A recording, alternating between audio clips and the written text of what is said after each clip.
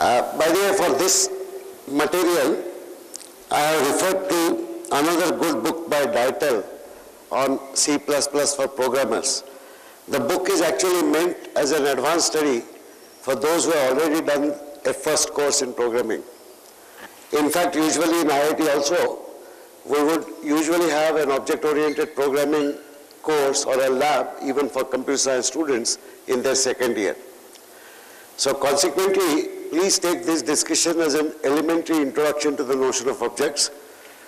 Most of the programming nowadays actually happens using object-oriented programming concepts, primarily because of the rich features that it provides for building very large applications. Information hiding is something that we briefly saw. There is a notion of inheritance, where you could have a class, a subclass, a sub-subclass, where a subclass inherits properties of the major class. Let me just spend 2 minutes in explaining that notion.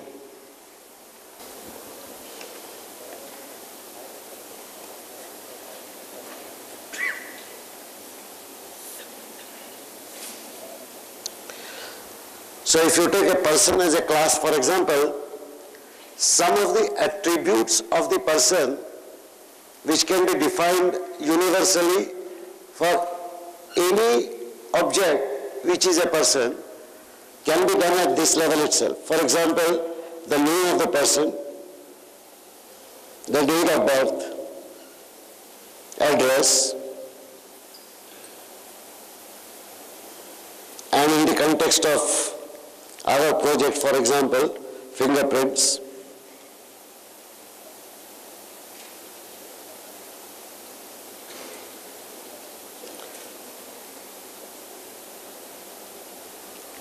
These could easily be the member data elements of every object which belongs to the class person. Now usually you might define additional classes which are populated by objects which are persons, but they have some special attributes. A clear case is that of a student.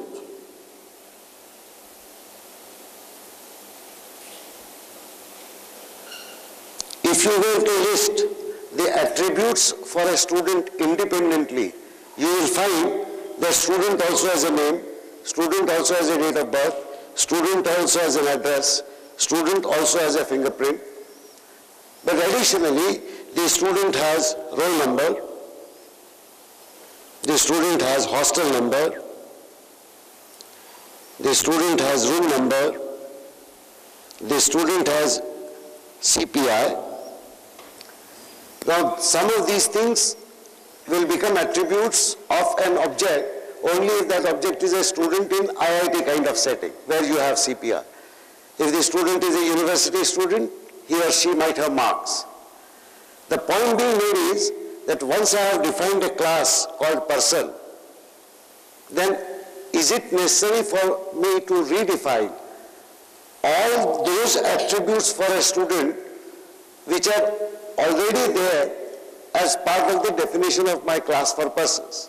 If I could somehow say that the student class is not really a completely independent class, but is a subclass of person.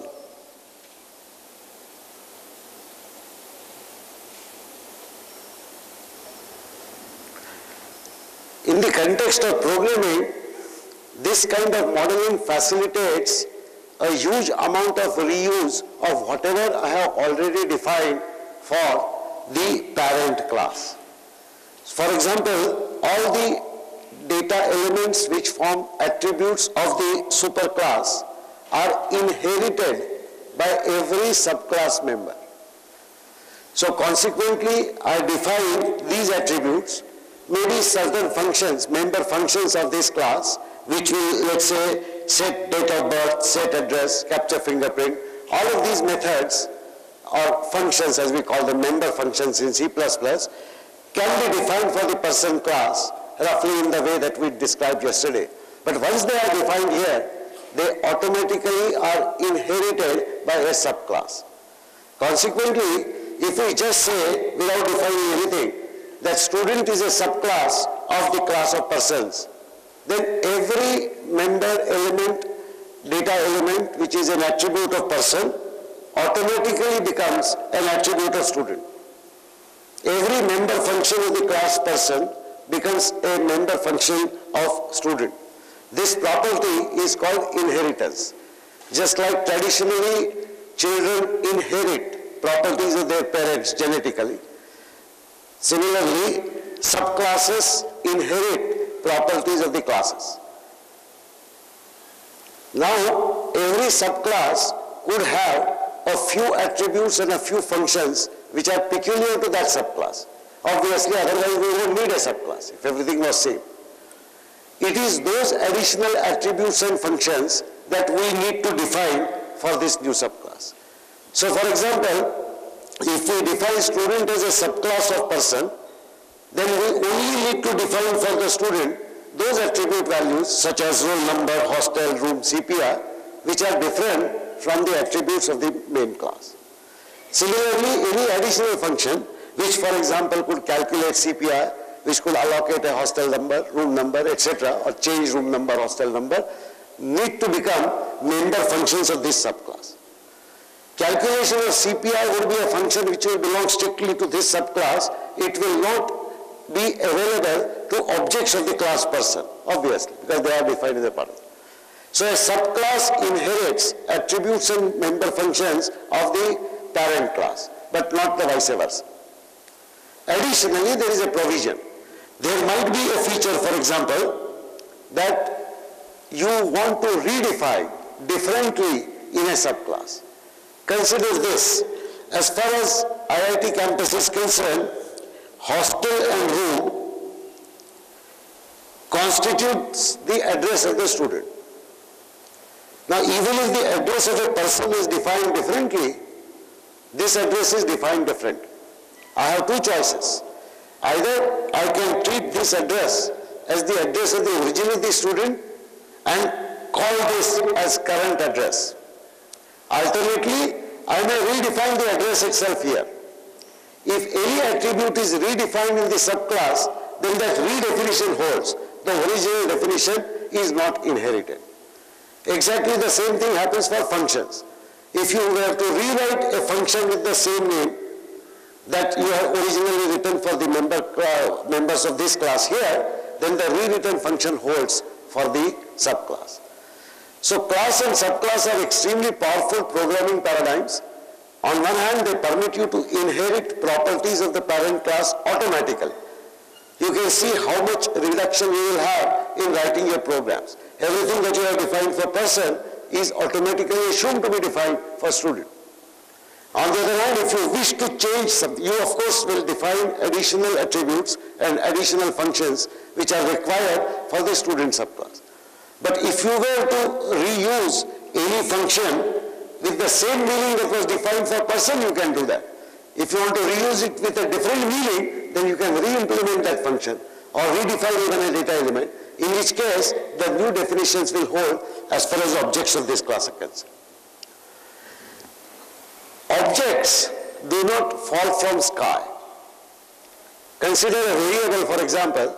A variable is brought into life in your program when you declare that variable. So, for example,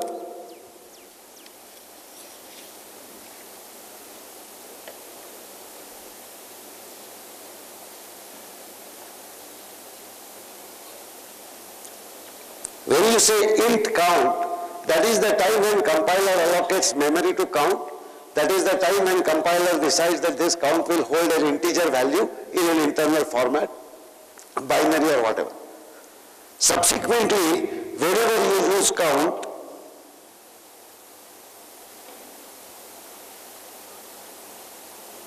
this would be typically an initialization statement. The scope of count is defined to be the entire program. When does count disappear from the scene? The count disappears from the scene automatically when you say return 0 and close this. So when the program exits, it is the operating system actually which cleans up all the memory that has been allocated to this particular program. In the process, the count is wiped out.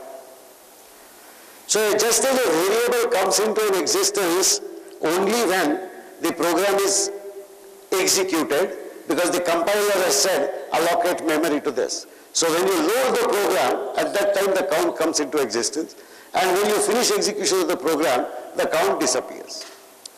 The scope of count is the entire definition of count. We have already seen for simple variables in our programming language, we could, for example, define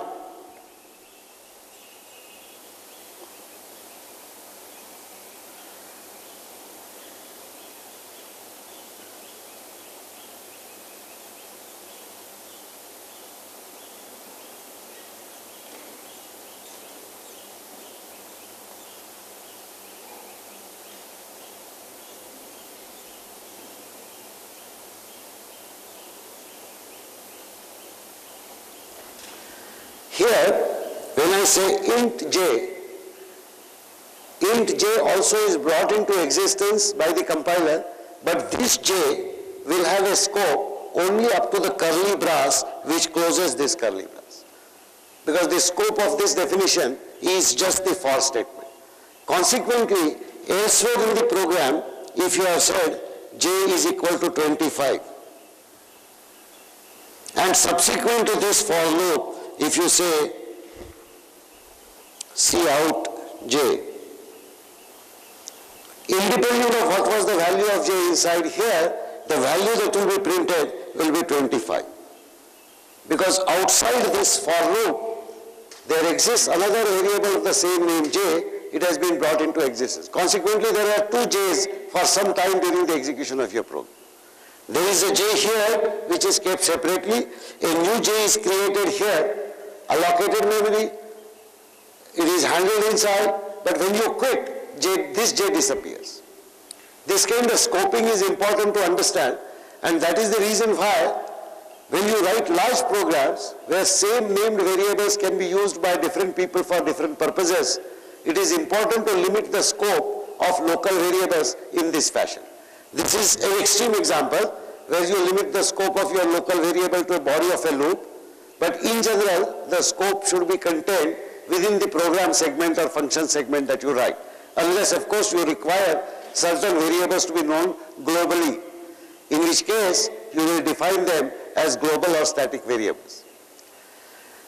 Why I repeat this notion is because in objects exactly something similar happens. An object has private data members which are not known to outside the object. Those values cannot be touched, so any variable names that you use to define private variables of an object cannot be modified externally, Only the methods which work on that object, which are the member functions of that object, can modify those. Similarly, the object itself is brought into existence only when it is defined.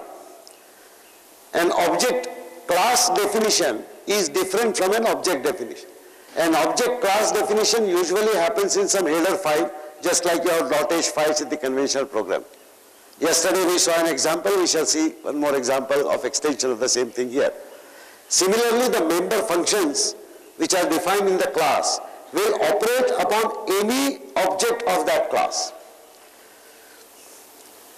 As a matter of fact, if you see cout, if you see cin, these are nothing but the member functions of special class called stream class. And these are called operators. This is called an insertion operator for the member class, for the member function.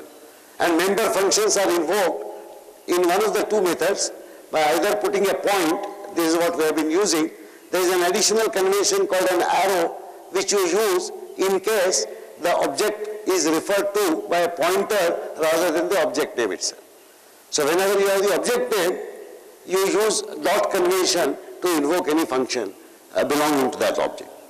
Let us look at some of these things here. We'll begin with looking at a preprocessor directive, which is quite important. We had seen some preprocessor directives earlier, we'll see one more in the context of the class. There is a notion of creator and destructor of the class, and there is a notion of private and public properties of the class. We shall briefly see them again. The basic theme is you should separate interface and implementation. So you may implement a particular member function in a peculiar way that you want, but that should be hidden from the users of that function, who should be familiar only with the interface.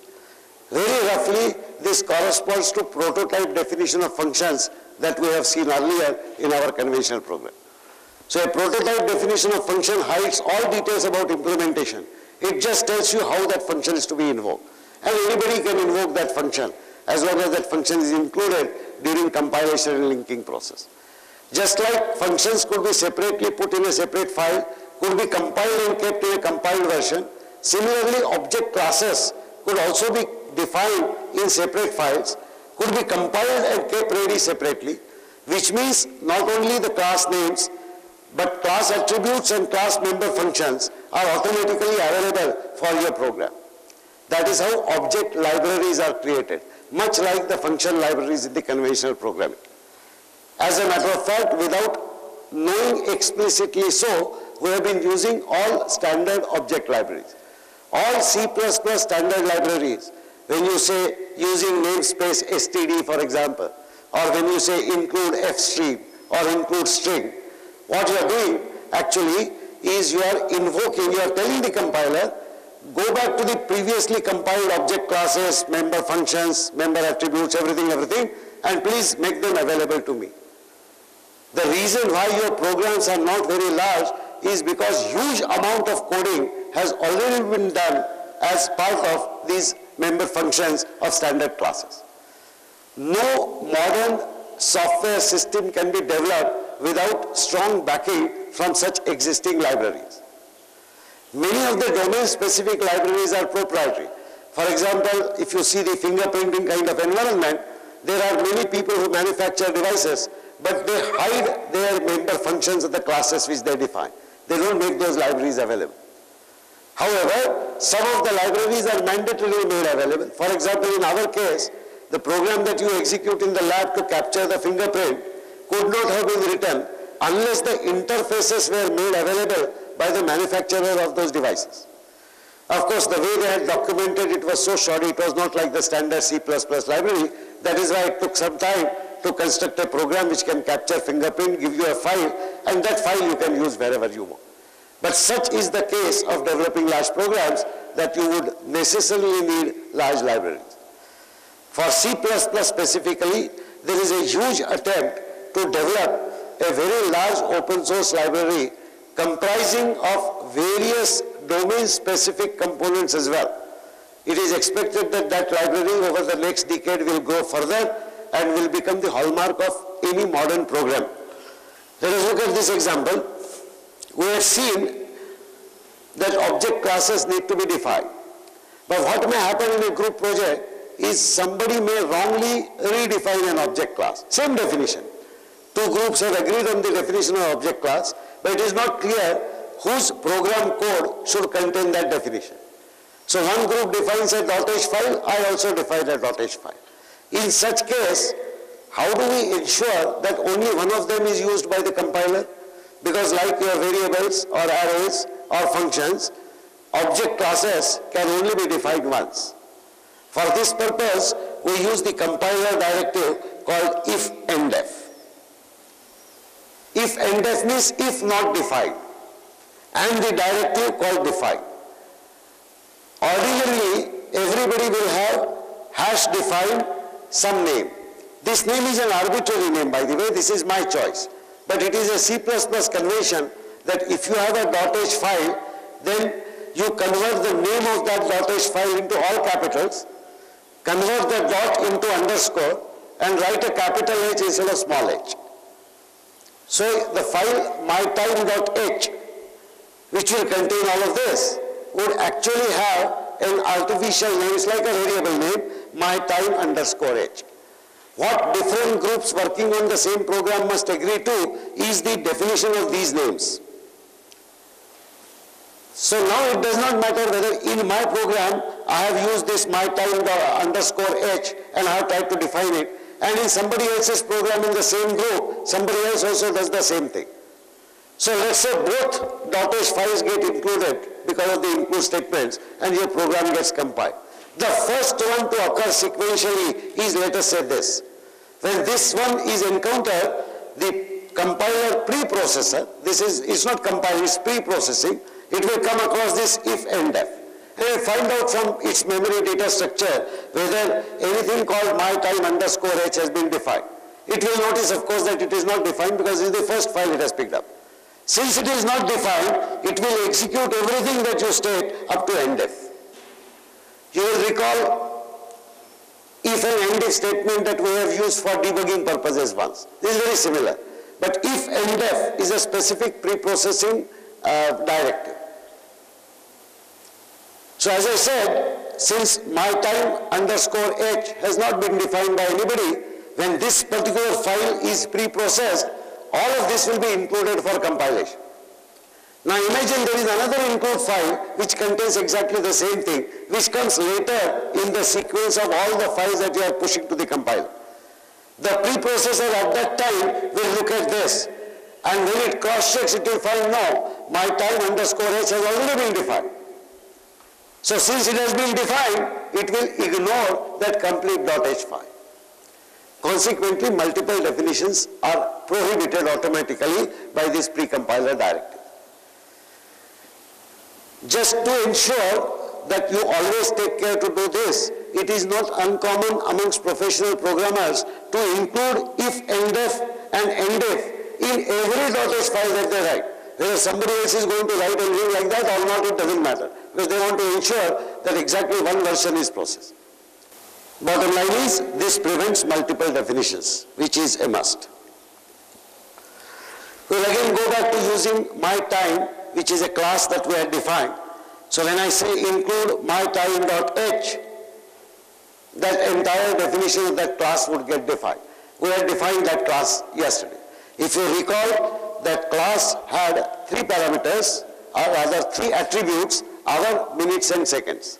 And then we had defined certain functions to work on that class. Here I am extending the definition to, I am using that definition to include a main program which shows how the objects are used. So look at this, for example, int main as usual. Now look at this place, mytime t. Mytime is actually an object class. When I put the name mytime, it is like a variable type, integer, floating point. So I am trying to define an object of time type mytime. So an object belonging to a class, this particular declaration is called instantiation. So I am instantiating objects. Just like I instantiate variables or arrays, similarly I have to instantiate objects. Objects do not fall from the sky, as I mentioned. So in every program which tends to use any object, that object has to be defined and has to be informed to the compiler that this object belongs to this class. Once I say mytime t, t automatically becomes an object of type mytime. It inherits all the attributes that mytime class has, and it inherits all the member functions that mytime has. So automatically all the member functions and attributes become the property of this object t, which has been created here. Here is another example of instantiation. Wake up in bracket 6, 30, 0. This is equivalent to instantiating a variable with initial values. So just as you can say int count equal to 0, here I am saying int wake up in bracket 6, 30, 0. Since the user knows that there are 3 attributes, hour, minutes and seconds, which belong to a particular object of any class, then he is defining wake up time, for example, as 6 hours, 30 minutes, 0 seconds. Notice that as far as the user of these object class is concerned, the user need to know only the interface. The interface to object says there are 3 attributes and there are so many functions. As long as that is known, how exactly those functions are implemented need not be known at all. Here is another instantiation of 10 objects in the form of an array. So it's an array of 10 elements called t-stamp or timestamp. So I could use this array, for example, to capture the timestamps of various activities. Let us say a student enrolls in the institute, I capture the timestamp. The student goes to the hostel warden, another timestamp. Timestamp is, by the way, a more generic term used in the information technology field to represent not just time in hours, minutes and seconds as we have defined it here, but more generically it is defined as date and time. So a timestamp actually is a unique combination of a 4-byte integer number which represents date and a similar byte integer number which represents time. It is always stored in an internal format. So timestamp is usually an intrinsic element of any object library or any large function library that you write for processing data. I am just mentioning this to tell you that timestamp is a generic concept in programming. However, for our purposes, this tstamp declares 10 objects in an array of the class myTime. So there are 3 types of definitions that you have seen. Definition equivalent to a simple variable, which is an object of this type. Definition of a simple variable with initial values, which is also an object of this type. 10-element array of objects which are of the type myTime. Here is another definition. Constant myTime noon. This is again similar to the definition of constant variable. A constant is something whose value cannot be changed. So noon, for example, is a standard time. Noon is 12 o'clock. Noon does not change. I cannot assign a value 7 o'clock to noon, because noon I want it to remain 12 o'clock. So I define it as const. So when I define const myTime noon 12, 0, this defines a constant object. But that has to be brought into existence by some definition like. Finally, a variation of definition of an object is defining a pointer. myTime star time pointer. Please note that when I define something like this, what is created is a pointer to that object. Pointer to some object of that class. There exists no object at this stage. So just as you can define in conventional programming pointers to integer, pointers to character, pointer to character string, etc. But there is no variable, there is no memory allocated at that point in time. There are 2 special functions available in C++. One is called a new and the other is called delete. The new one actually brings an object in existence and allocates its pointer to such a pointer value. And delete, of course, deletes the existence of that object. So pointer is a placeholder kind of thing. The pointer variable which is declared here, time ptr, will be able to hold a pointer to an object as and when an object is either created or as and when the pointer to an existing object is assigned to time ptr. It is possible, for example, for you to say time pointer equal to star t. Because t is an existing object. From that point onward, time pointer will point to object called t. But pointer can be used to point to any one of the objects. I could even assign it to say 5th element of tstamp. But I could always create a new object if I have a pointer placeholder for it. Here is how I will use the member functions which have been defined for the class myTime. T.print standard. Now this is a method or this is a function which is defined for the object class myTime. All that it does is it prints the values of time in the standard time format. Those of you who recall yesterday's discussion will remember that the standard time was printed as 12 noon really, not 00. Observe that there was a clause which said that if hour is either 0 or 12, print it as 12. Otherwise, print it as between 0 to 12. That is my definition of printing the time. Observe also that there are no parameters here. So what will it print really? Why there are no parameters? The reason there are no parameters is once I say object T, when the object was created, at the time of creation, the 3 attributes of that object were initialized to certain values. So when you instantiate an object, the object automatically gets constructed. And we shall see some example of construction. At the time of construction, initial values are assigned in case you have an initialization routine available. Otherwise, it is expected that you would have set values appropriately, as we shall see later how do we set them. The point here is, when I say t.print standard, the print standard function will be invoked and it will print the values of the three attributes which are not being passed to it, but because t itself is being invoked, the values belonging to the attributes of the t is what will get printed here. On the other hand, when I use a member function like set time, I am required to give parameter value. t.setTime 13, 27, 6. What will this do? This will assign our minutes and seconds as 13, 27 and 6 to the object t. Consequently, if I invoke print standard now, it will print 1:27, 6 p.m. Remember that in the print time function, print standard function, we were printing hours in 1 to 12 notation and we were adding AM or PM at the end of it. So that is how it will get printed. On the other hand, if I try to set time to 99, 99, 99, which is obviously an invalid time, you remember what will happen? The set time function was powerful enough to say that if any hour, minute or second specification exceeds the specified limit of 12, 60, 60, then it will be set to 0. Again, that was an arbitrary decision, that was my implementation decision. In a programming situation, you may want a different default value to be given. You may want an error message to be printed.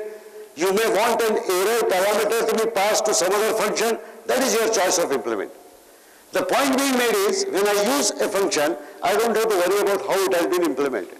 As long as the results of implementation are well known to the people who are using that function. So in this case, as long as I document that set time is a function which will set appropriate time to the three attributes of time ordinarily when you supply those correct values. But if you supply incorrect values, I will reset that to 0, 0, 0. As long as that is understood, that is how the function is used. Here is another call, wakeup.setHour. Notice that yesterday we did not discuss set hour as a function. We have set time only as a function. So that is why I said, what is this? In the next slide, I will elaborate how it is useful to further break down set time into set hours, set minutes, set seconds. For example, it is quite likely that in a digital watch which has a default wake-up time of 6:30, somebody wants to change only the hour. Let's say I am sleeping rather late tonight, so instead of 6:30, I want to wake up at 7:30. Now 30 is already there in my clock. I don't want to change it. So I just want to change 6 to 7. So what am I trying to do? I am trying to set only the hour. Originally, I would have to prescribe 7:30, 0. Why should it be necessary? Why can't I set only hour?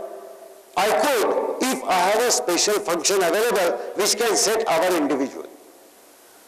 So we shall see how this is done, but it is possible to have a function which sets only the hour and not the time.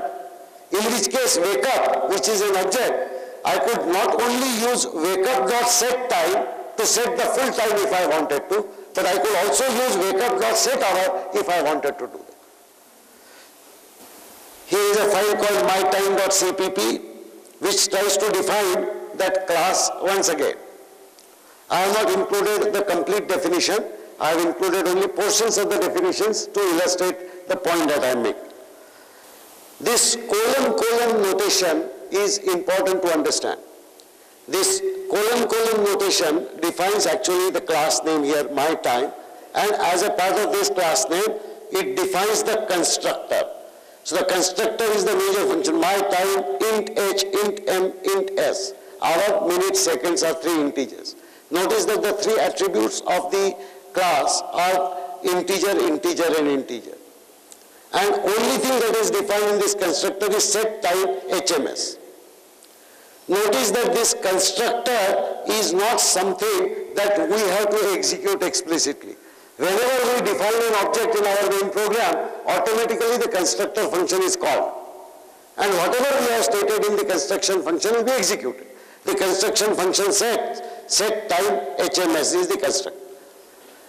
Void my time, set time integer h, integer n, integer s. Since I have used set time, I am defining the set time here. But this time I am defining set time in a different way. Yesterday what we saw, we had actual code which was setting up h, m and s. Instead now I invoke three other member functions, set hour, set minute, set seconds, and finish that function.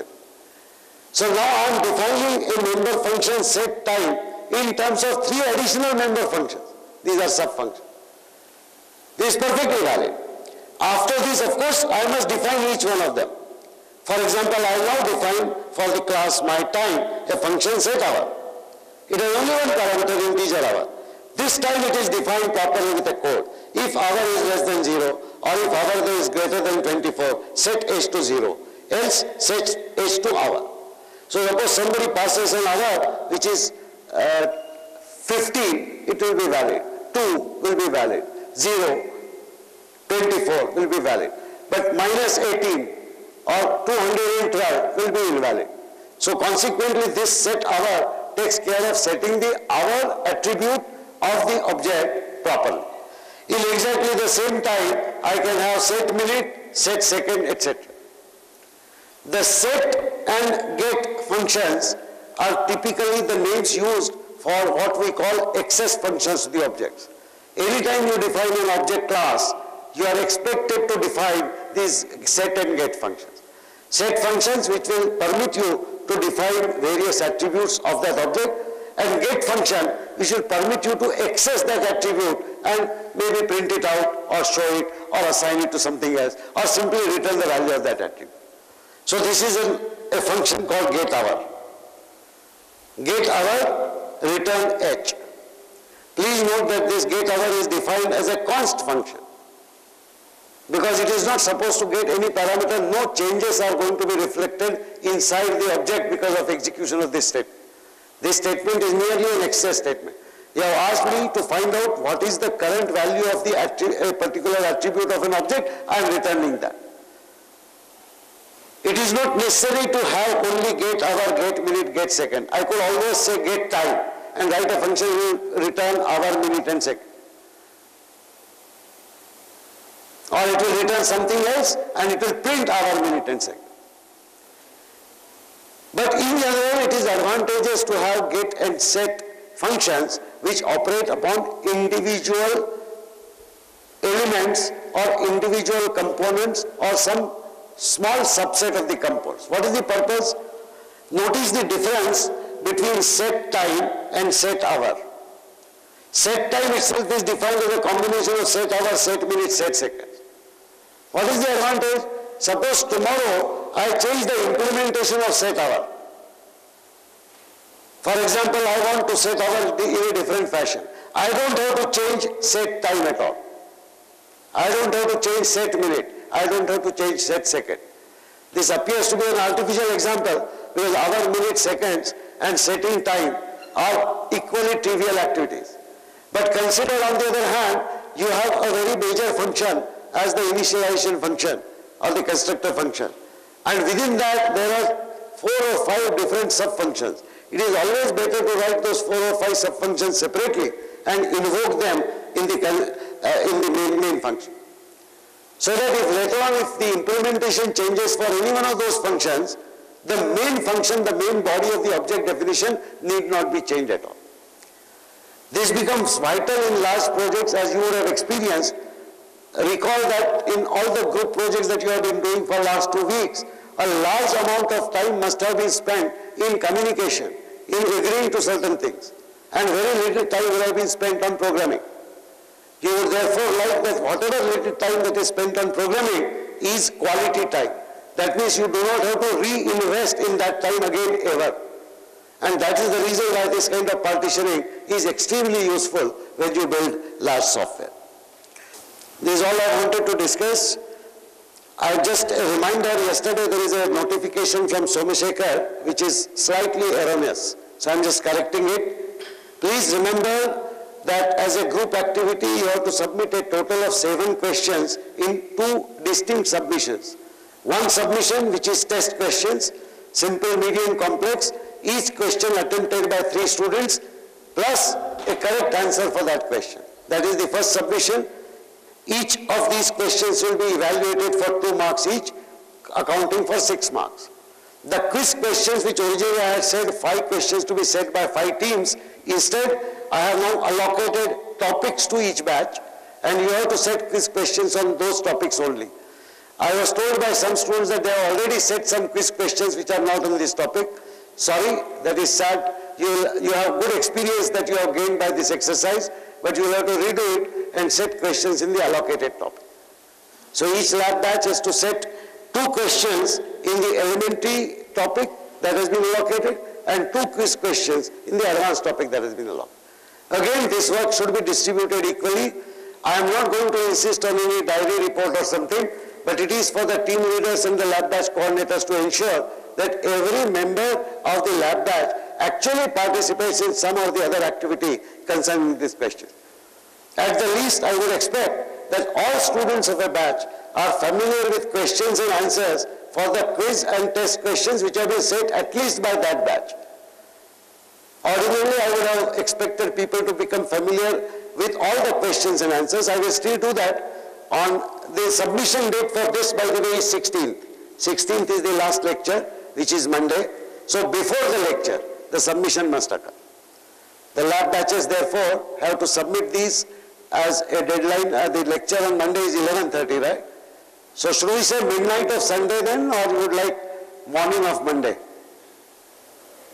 Okay, morning of Monday. Everybody always wants more time. Fine. So let us say 8 o'clock morning Monday. That's the deadline for this. I will issue a notification, but remember that.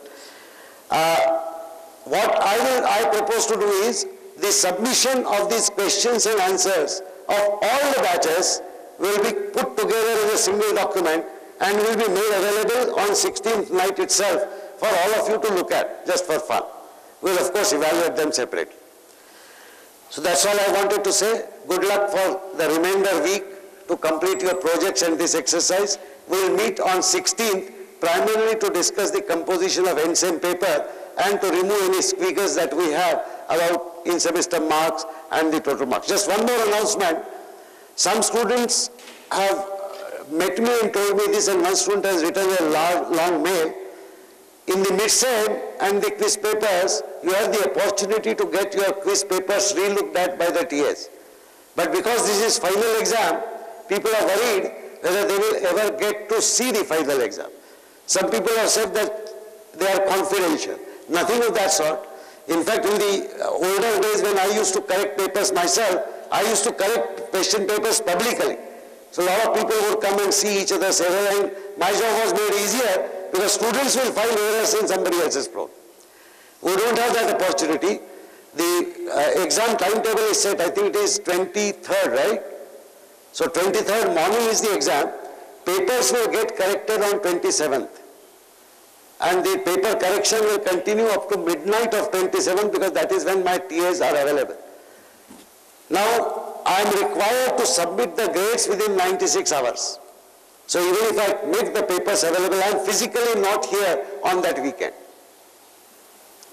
But what I will do is I will keep the final exam papers with me. I will take special permission.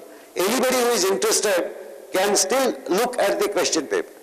Suppose you don't have time and your exam is ending and you are going back home, doesn't matter, go back home. If you have a genuine worry that your paper has not got marks that it deserves, please apply for recheck. I will get that answer book here, and instead of retotaling, with you in front of me, I will personally go through any problems that you have with this. Are you comfortable with this process then? Fine. Thank you so much.